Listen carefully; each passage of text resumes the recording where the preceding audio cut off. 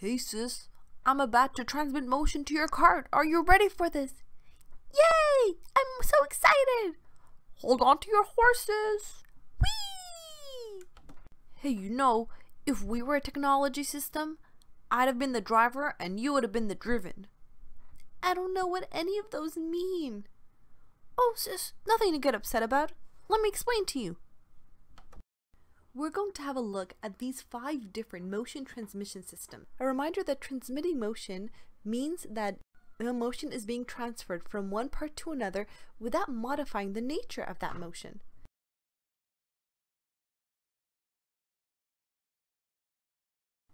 In a friction gear system, you have 2 very important components.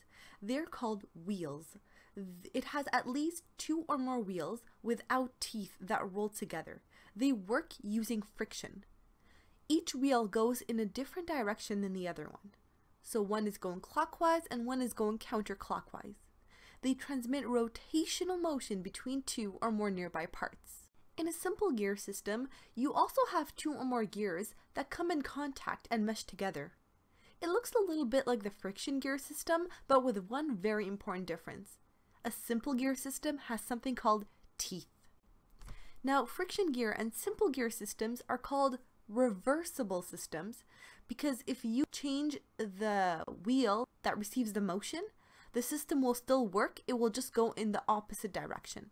You're probably familiar with simple gear systems, even from looking inside watches and clocks. Now, something I should mention about transmission systems is that you get speed changes.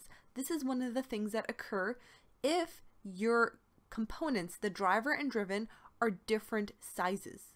You can find the gear ratio by using the formula the number of the teeth on the driver divided by the number of the teeth on the driven.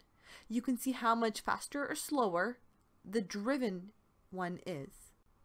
Now there's a general rule that the smaller the gear, the more turns it will make and the faster its speed. Now let's look at pulley and belt systems.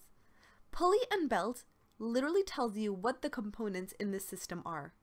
Now these 2 wheels, instead of called wheels like they are called in friction gear, they're called pulleys. And this system actually does have an intermediate. This belt connects the 2 components.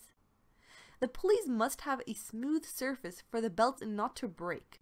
Notice that friction gear and belt and pulley are almost the same, except that in belt and pulley there's a distance between the driver and driven, and there's the intermediate belt connecting them. Also, when the 2 components, like the pulleys, are far apart from one another, the pulleys end up actually going in the same rotational motion. So they're either both clockwise or counterclockwise. Chain and sprocket is another one of those systems whose name tells you exactly what the components are. So each one of these wheels with teeth is called a sprocket, and it is connected not by a simple belt but by a chain. Once again, don't confuse belt and pulley and chain and sprocket. Belt and pulley are, smooth around the pulleys and around the belt, but chain and sprocket, you're dealing with chains and teeth. It is anything but smooth. Last but not least, we have the worm and worm gear system. In a worm and worm gear system, you do not have an intermediate. Both gears touch each other. You have a worm, which is the rod, otherwise known as the shaft, and you have a worm gear, which is this more circular thing with teeth. The teeth of each component need to slide into each other. So in gears with teeth, in systems that have teeth, it is very important that the teeth are spaced out evenly among each other. It needs to be consistent or the system will not work. I hope you learned a great deal about motion transmission systems today. If you look around, you'll find them all around you. I'm only 3, so I'm not sure I understand everything, but I understand driver and driven. Can you be my driver again?